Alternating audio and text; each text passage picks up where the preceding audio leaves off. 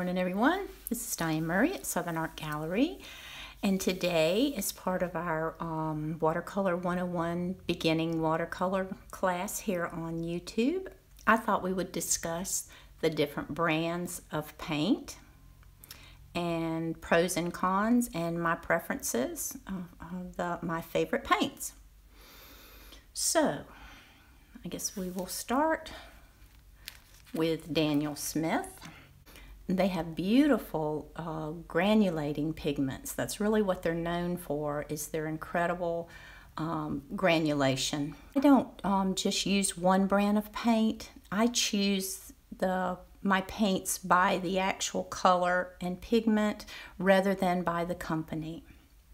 And I find that by doing that, I'm able to get the most transparent, clear, vivid colors, and I get to choose what I like rather than, you know, whatever they happen to have in their sets. So I don't tend to buy a lot of sets of watercolors. I tend to buy the individual tubes. I don't particularly care for pans, although I'll use them in my travel palette, but I prefer tubes. So that being said, this is just a sample sheet from Daniel Smith. I'm sure you've seen this online, and I'm sure you've seen people swatch it out. And you know, Daniel Smith has some beautiful pigments. The green Appetite Genuine, let me just get something to point to. The green, this is a gorgeous color. Their quinacridone gold is just incredibly popular. Their quinacridone burnt orange is incredibly popular.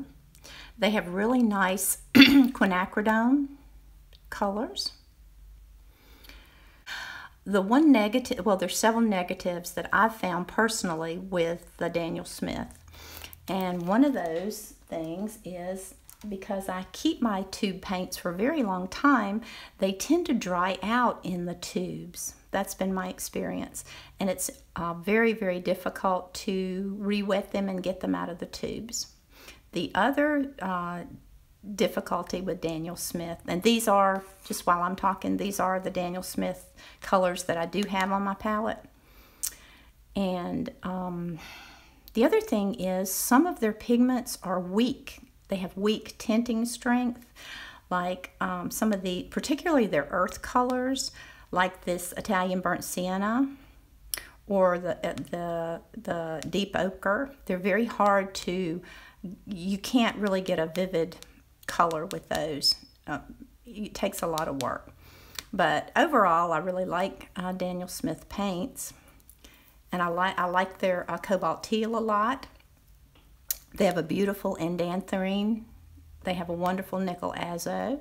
And this is that iridescent gold and bronze and interference that I was talking about. They have a nice quinacridone violet.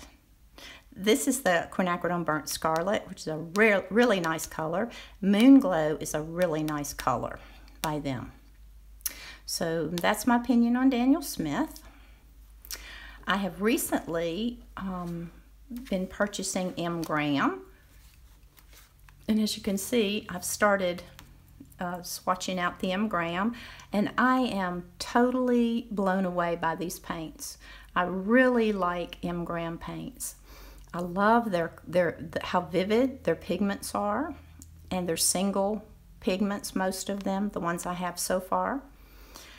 I love the fact that they have the honey, which is just awesome for me because I don't like crusty, dry paint in my palette. And sometimes if you leave paint in a palette for a long time, it breaks into these little bits, and it's almost impossible to get a fluid wash out of that. So I love the way that the M. Graham reconstitutes when you add water to it. This is just some of the swatches of the colors that I have. And I would suggest you check out M. Graham. The only downside that I'm aware of with M. Graham is that they may not travel well because of the honey. They may leak. I don't know if that happens, but it's a possibility because of the honey. So that's the only thing I'm concerned with when it comes to M-gram. They're also very reasonably priced, so good price point on that. The other honey-based paint that I'm really fond of is Sennelier.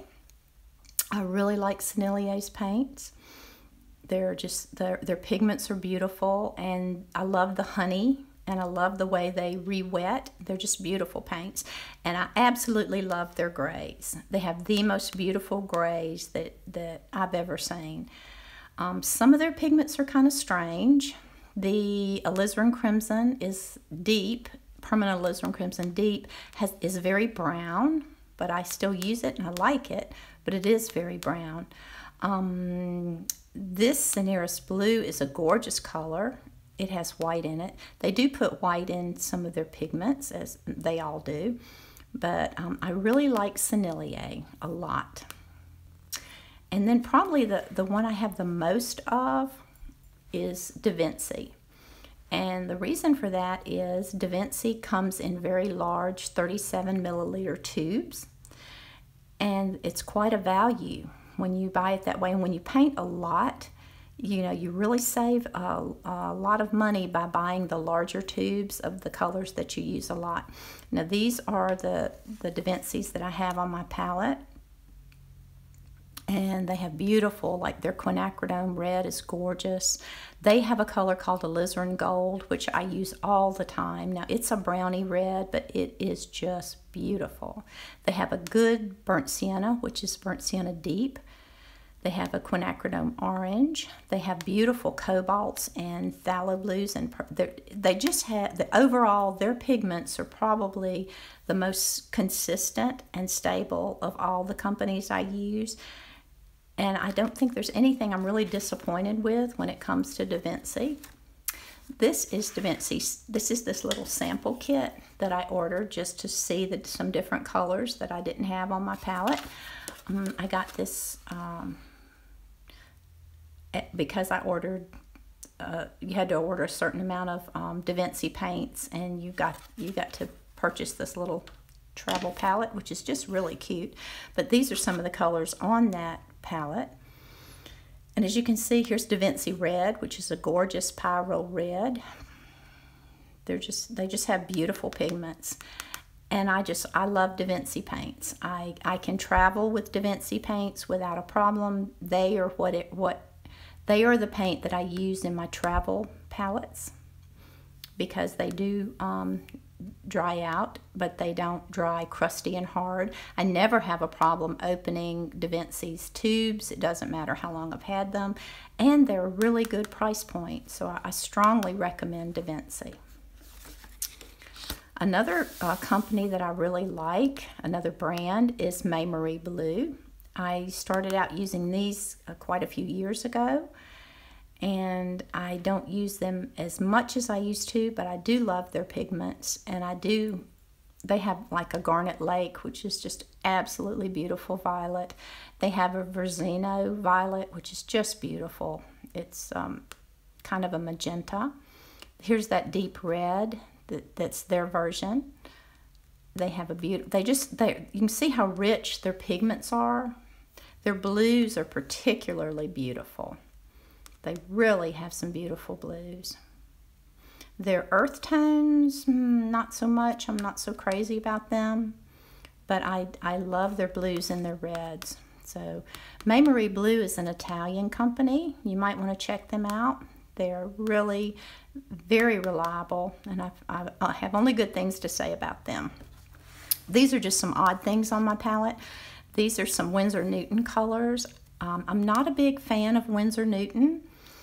Their pigments just seem weak to me. I have a travel kit that has a Winsor Newton in it that I rarely use, and I'm actually transferring some of the colors from some of my other colors into that little palette. So I'm not a big fan of Winsor Newton. Let's see. Okay, this is Holbein. I do like Holbein paints. I have these in my palette. The only problem with Holbein is that they tend to be somewhat on the opaque side. a little less transparent, but they have some incredibly beautiful colors. Verditer Blues, one of my favorite colors. Their turquoise is beautiful.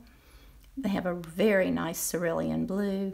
They have some very nice colors, and I really like Holbein. They're also more on the affordable side. And these are the Turner paints that I have. The main thing I can say about Turner is they are very inexpensive. And they're good, you know, they have good light fastness. All these companies have good light fastness. Turner has some nice colors like this moss and this sprout, which are very unusual colors.